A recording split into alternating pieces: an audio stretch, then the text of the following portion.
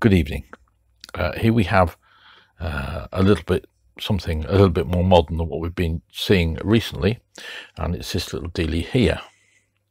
This is a Sangamo Western pressure transducer. So we've got 3-pin connector that end, and we've got the pressure inlet that end. This is a 0 to 60 psi. It has been used before, as you can see by the gunge on the bottom there. So it's actually been bolted to an airframe. Now, when we talk about when we come to test this, I'll say a bit more about. But I have a feeling that this is US, but it will do as a demonstration. So 0 to 60 psi.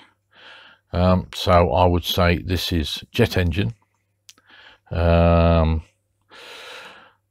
Jet engines of the in the 50s, 60s used to oil pressures around about 40 psi, because of course they're all ball and roller bearing engines. There's no bushes that need a pressure feed, anything like that. So engines with roller and ball bearings, it's all on about the amount of flow you can get, not the pressure, the flow. The more, if you like, get it moving, washing the bearings and away. Whereas with shell bearings, that's what I'm trying to remember. With shell bearings, it's the pressure that actually builds up a microscopic film between the bearing shell and the rotating shaft. Yeah, but you need pressure for that. So you'll see internal combustion engines, when they're cold, you'll see oil pressures of 75 psi plus. When they're very hot, they'll drop quite considerably to maybe 30 psi or less on an old engine. Then you know it's really worn out. A good indicator on an internal combustion engine is the state of the bearings, is the oil pressure. If it's really low, especially when it's cold, then yeah, the bearings are toast. Whereas in a roller bearing engine, it's all about flow. Roller bearings wear out. You know, I mean, they will eventually. I mean, my old Harley now has done 112,000 plus miles. It's an all roller bearing engine, so it'll wear out eventually, but it's the amount of clean oil you've got splashing around those bearings that keeps the longevity, if you like. Anyway, so minor diversion there. Now we can take this apart to a certain extent. Oh, another thing, I found an advert for a similar pressure transducer to this. That's quite old. Hang on, where's my bit of paper? So I found an advert with a similar to this one, but it's not a bulkhead fitting. It actually clamps straight into, so all you've got is a flange at this end, if you like, and your gubbins here. You haven't got any of this mounting plate. Now that dates from the 1950s, and it's 24 volts. Which makes me, this is what makes me think that it's jet engine rather than internal combustion, as well as the pressure range 0 to 60 psi. So if you're running at 40 psi, then you are bang smack middle of the range. Yeah, and that's where it's just where the needle should sit. Now I'll put a picture of that advert up here, by the way, for you to have a neb at. Then you can pause it while you look at that. Oh, pardon me. Just so disgusting. Anyway, quick pause and then we're back onto it. Right, okay, so the problem I've got now, right, I can test this. In fact, I have already tested it to see what it does. I was quite interested. It's a very clever way it does it. Instead of, if you like, the switches we did, which looked like it was a diaphragm breaking contacts, on this one it's a diaphragm that's moving the wiper arm on a rheostat or variable resistor. Yeah, I'll do some close-up photography of the I've got the wrong teeth in again. Either that's why I'm not drinking enough beer. So we'll remedy that in a moment. Anyway, what was I going to say? Yes. So the problem I've got with this is because the working bits are, the interesting bits are just here, and this plate's in the way. So I'm going to have to remove this mounting plate so that I can get it close to that and get my, I've not got a lot of camera kit here, but I have got one that's reasonably good at macro photography, and I can get in there. I can't video macro, so when we come to pressure test it, I'll photograph it at minimum and I'll photograph it at maximum, and you can see how this thing moves. It's very delicate inside, extremely well made, as you would imagine from 1950s electronics. A lot of people think, oh, the valves big and bulky, but some of it was really tiny, really delicate. I mean, this is, once again, like the meters, this is watchmaker stuff. So I'm going to whip this off now, and I'll be back shortly, and we'll see what it's like without this space. And I'll get some photographs taken of the wiper in various positions, and then we can go and test it. So stay with me, I'll be back shortly.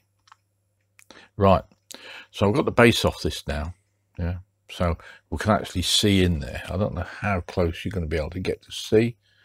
Let me find a little pointy thing. We find something to point with. There we go, this will possibly do.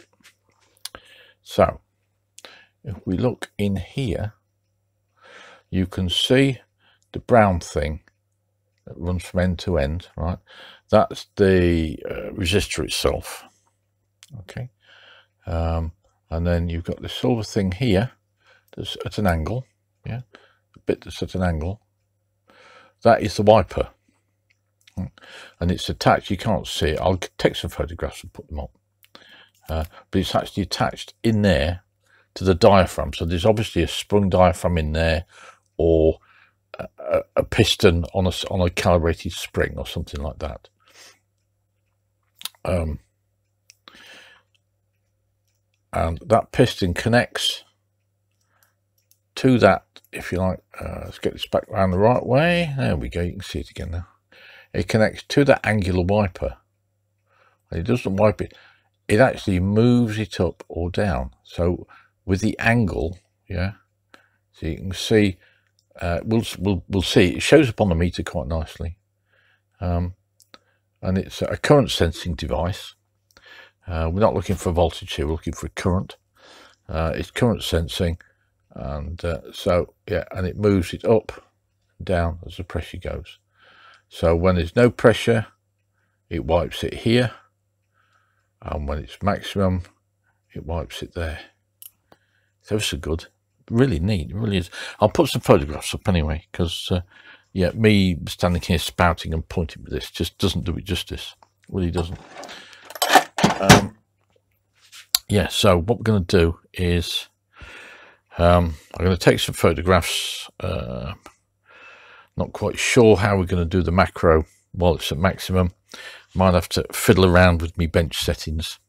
So this is going to be a bit of a fiddle, this video, because I'm going to have to video this being tested, and I'm going to have to photograph it in various stages of being tested, looking at the wipers. So it's going to be a bit of a fiddle, but we'll do it. So what we'll do now is I'll put that down there, and I think we'll move the camera around, and I'll set everything up, and we'll give it a go and see how we go. Now this is possibly going to be a two-parter, I would imagine, because it might be a bit long, might not be. But yeah, we'll see how we go.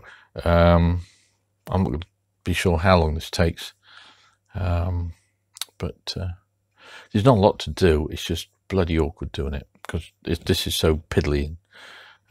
Whereas everything else we've looked at has been fairly beefy, this is quite a genteel little instrument, which once again makes me think jet engines, because reciprocating engines vibrate like Greek buggery.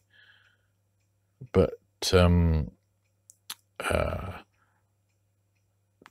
jet engines, turbine engines, gas generators, call them what you will. There's various people call them by various names. I call them jet engines. You know, the Hawk City, the Olympus, that kind of thing. Yeah. They don't vibrate. They really don't. They're just so finely balanced. So that and although it was on rubber mounts, that would have been to take any shock with the aircraft movement rather than engine vibration. Because by the looks of it, that was because, let me just grab it.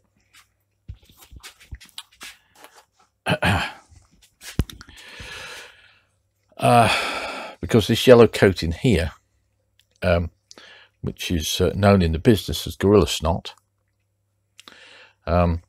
is used where you've got dissimilar metals, yeah, or where you're mounting bare metal against bare metal. So you'd put that on and it stops any electrolytic corrosion happening. So this would have been bolted to the airframe. Had it been bolted to the engine, you wouldn't have seen that, because you don't do that. And it's also, you can see where there's possibly been a plate on here that's come off. So this has been used before. It's come off an aircraft. It has a hair attached in the gorilla snot, and it was applied quite poorly. So yeah, so this is a used thing, and I would imagine it was taken off because it was US, unserviceable. Okay, so yeah, so I'll explain why. Well, why it's unserviceable when we test it, and but it still indicates, it'll still show us how it works and what it does. It's not 100%, but I think it's good enough for demonstration purposes. Let me say that, demonstration purposes. This won't be going back onto an aircraft, okay? Unless someone's repaired it, and I know of nobody who repairs these. So yeah, so these are a one-shot throwaway item, stupidly reliable, I would imagine. So yeah, so anyway, I will now turn this off. I will now turn everything around, and yeah, it's boilingly hot out there tonight. I mean, it's what, it's 1:45, well, it's 9:45, judging by the watch, judging by the clock up there. And I've closed the door to keep the insects out, but oh, man, is it hot tonight. Oh, that is just so good.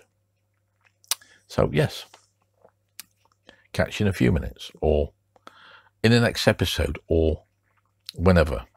Stick with me. Thanks for watching.